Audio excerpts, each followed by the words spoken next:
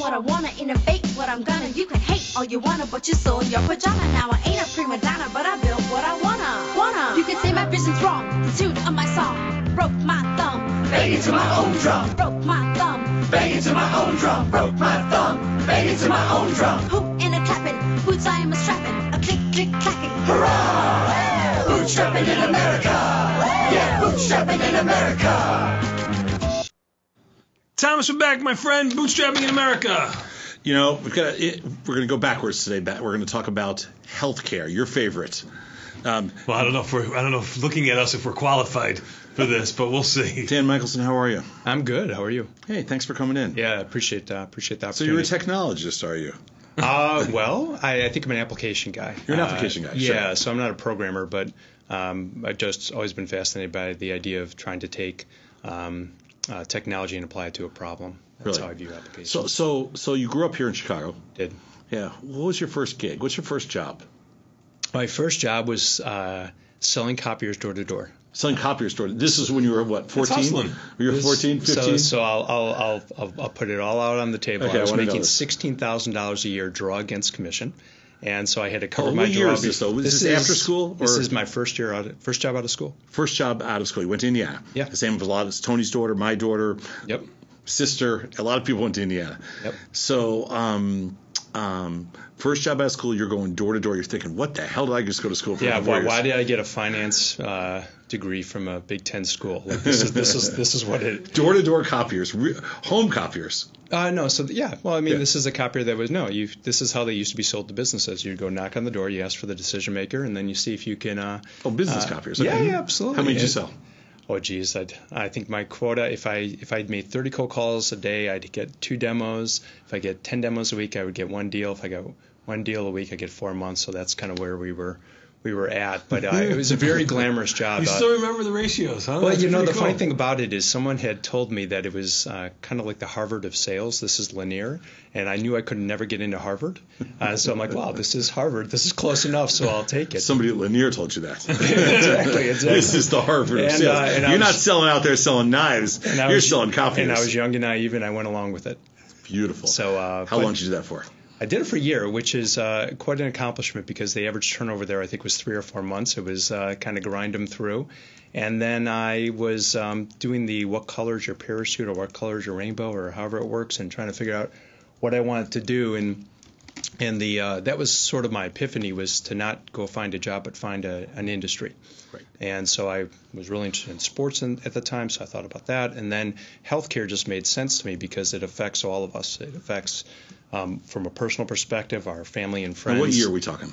Oh, so this is 1991. So this is 1 year out of college. And so I went interviewing people instead of taking interviews. I started to try to figure out where I could do something for a long, long time. And then you think of healthcare. Healthcare obviously is a big industry and it's a big problem. We spend $3 trillion a year. A fifth of the economy, a fifth of our GDP is healthcare. And yet when you kind of deconstruct the numbers, what you find is about a third of that is considered wasted. So you got this social problem, which is healthcare really isn't working that well in this country. And then you got this economic problem, which is $3 trillion is spent. That's estimated to be $4 trillion within 5 years and $5 trillion within 10 years. You're like, wow, this is one of the great socioeconomic opportunities of our time.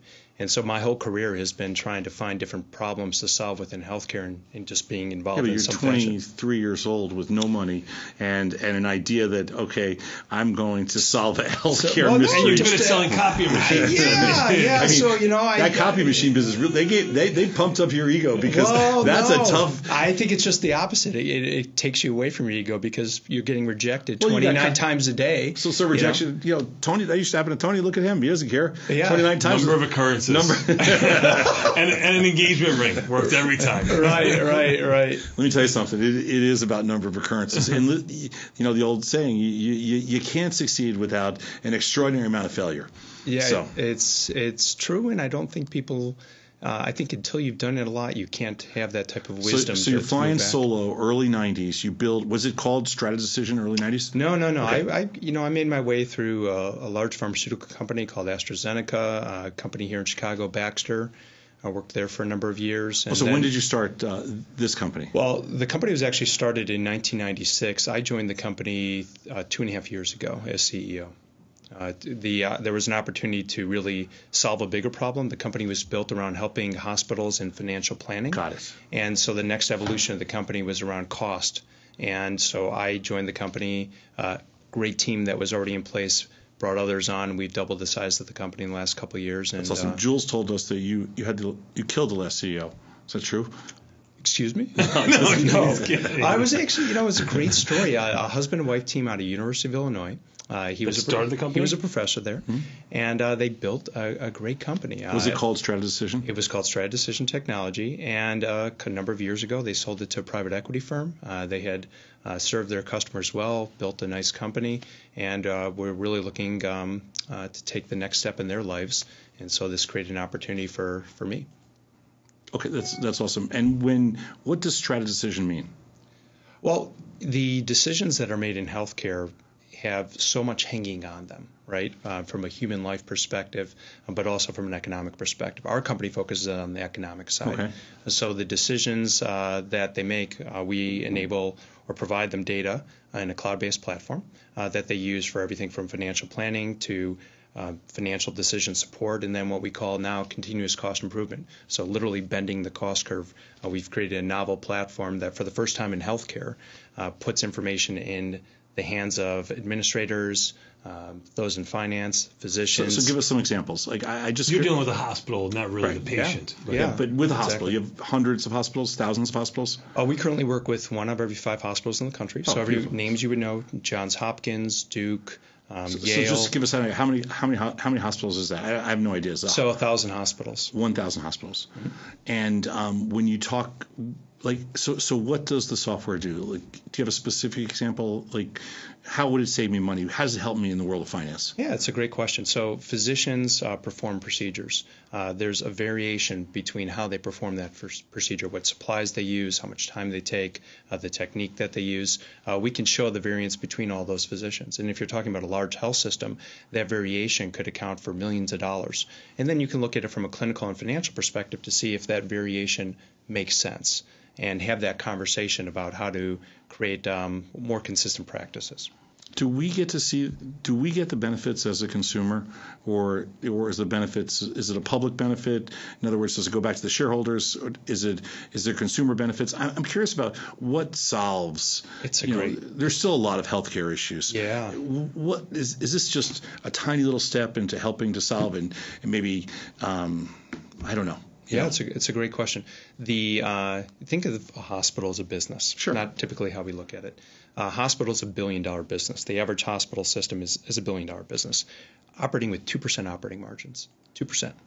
Who thought of that plan? This doesn't make any sense. So, whose idea was that to do it? So if, as an investor, you were looking at a great opportunity, this is not the one you would necessarily pursue. Now, go a little bit further. 1/3 of hospitals are operating with negative margins, so they're in the red. And so in order for hospitals to do well, they have to get their finances under control. Then they can reinvest in, to your point, better technologies, more staff to better serve their patients in the community that they serve. Right now they're suffering. So they're, for the first time, actually in the last 50 years, we had a net loss in jobs in healthcare. 40,000 net jobs were lost. Wow. So there's a big change happening, and you hear about Obamacare and the Affordable Care Act, and I think a lot of folks, kind of think of that as from a political perspective, but the train has left the station. There's significant changes structurally that have happened in healthcare that were spurred to some extent by Obamacare, but then also other competitive positions. The way healthcare has operated since the 1950s was the more I do, the more I make, kind of like an attorney. Sure. And now the system is moving to more of a capitated approach where they will get a set amount for given a procedure or for treating a population of patients. Yeah. And so therefore, the more they do, the less they'll make. So we're at an inflection point in the path of healthcare in this country. And to humanize it and make it a little bit more fun, think of the record industry, right? So in the record industry in the 90s, you had all of these big companies that were doing really well, and along came Napster and a few other disruptive companies, and they lawyered up and tried to get rid of them to make sure that protect their business. They're to protect their business. So what was the end result of that? Well, it wasn't successful. It staved it off for a little while, but the size of the record industry was this. The size of the music industry today, from a revenue perspective, is this. It's half as big as it used to be. So there was an enormous change in the business model that occurred in the music industry that created a smaller pie, and then a smaller piece of that pie, too, for many of the incumbents. That same shift is now happening in healthcare, and there's an incredible amount of disruption happening. That's a good thing, isn't it? It's a wonderful thing. Okay. It's not, and I think it's important for people to understand, it's not just about Obamacare. There has been a tremendous amount of consolidation in healthcare, hospitals buying other hospitals. 200,000 physician practices have been bought up in the last 6 or 7 years. So there's a massive restructuring going on for the largest industry in this nation, which is healthcare. Listening to you talk, it sounds like this is a combination of technology and efficient scaling, which is the way every business, wherever every industry, how every industry changes and how every industry becomes. We had the same thing. As much as they try to fight it, I mean, you can't stand. Well, not fighting. Using the financial services, which is another 7% of the GDP, but using the financial markets is another example. When they went to multiple exchanges, and all of a sudden you no longer owned the product, it was everything kind of open competition. All the exchanges essentially died, but the value of the exchanges exploded and the volume went up, exponentially. Yeah, and the end result for the user got better. Oh, of course, the consumer benefits. Well, think about the companies. Same thing here. Think about the healthcare companies. CVS, Walgreens, Walmart. Sure. Those are now becoming the largest healthcare companies in the country. Oh, CVS changes their name to CVS Health. Walgreens has opened hundreds of clinics across the country. There's a Walgreens within 85%, or within 5 miles of 85% of the people who live in this country. So not only have they now started doing coughs and colds, but they've moved on to chronic illness, and they are also opening labs. So you may or may not have heard of this, but there's a company called Theranos in the Valley, started by a Stanford dropout. So she was 19 years old. She had this idea about making blood draw painless and making it more efficient, and then creating a whole model around it. This company is now valued at $9 billion. She was recently on the cover of Fortune magazine. And what they're doing is they're going to deliver lab services, which is a huge part of the healthcare spend, I can imagine, for 25 cents on the dollar. Walgreens has partnered with them, and they're now active in 21 Walgreens. They're going to be spread to the rest of Walgreens. So then every Walgreens is not only going to be a place that provides care, but also lab services. That is incredibly disruptive. There's a company called Narayana Health, which no one's ever heard of, in India. They are delivering open heart surgery for 6 cents on the dollar with the same outcomes that we deliver in this country. Results, you mean? Same results, same clinical outcomes. So there is disruption happening on the edge. In fact, what Narayana has done is they partnered with J.P. Morgan, and they are opening a healthcare facility in the Cayman Islands so that you can go from Miami, take a $500 flight for an hour and a half, go get the same or better care for 5 or 6 cents on the dollar that you're getting in the U.S., and no one ever thought that was possible. So the art of the possible is now coming to healthcare, and this convergence is going to create a tremendous amount of opportunity. I mean, you saw the Apple Watch.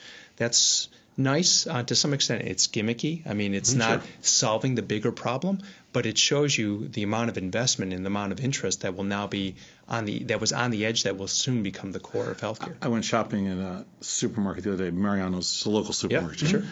And as I was leaving, there was a big sign. It said, you can sign up for this service through your iPad, where the doctor will visit you through video on your iPad, and then they'll do the prescription right there, and you can pick it up while you're at Mario's. Right. Absolutely. I mean, I love it. It's brilliant. Yeah. I mean, it's brilliant. I'm no more, go to urgent care. I mean, everything. I agree. It's great. And all this is good for you.